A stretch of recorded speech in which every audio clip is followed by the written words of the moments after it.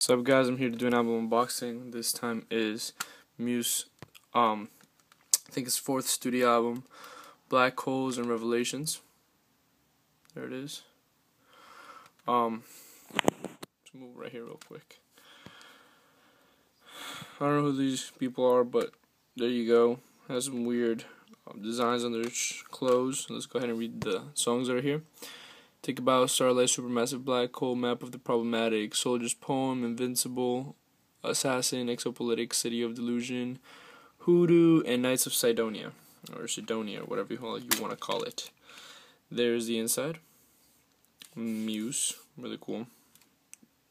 There's the band. And the booklet is just a normal booklet. Really nice, elegant Muse logo.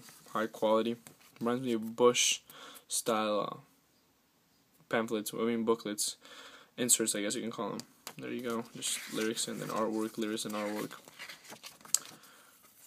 average band picture, there's an artwork, lyrics and artwork, and then again Muse at the end. Muse is an amazing progressive band, rock band. I mean, they're like this mainstream band that you can never ever hate. They make really radio-friendly music while actually being unique and experimental and amazing and powerful. Not your average formula for success. It's actually a really nice set of music. All of them. Absolution or just some symmetry was okay. Showbiz is a masterpiece, and The Resistance is also a masterpiece. And waiting on the next Muse release coming out this year. Thanks for watching and stay tuned.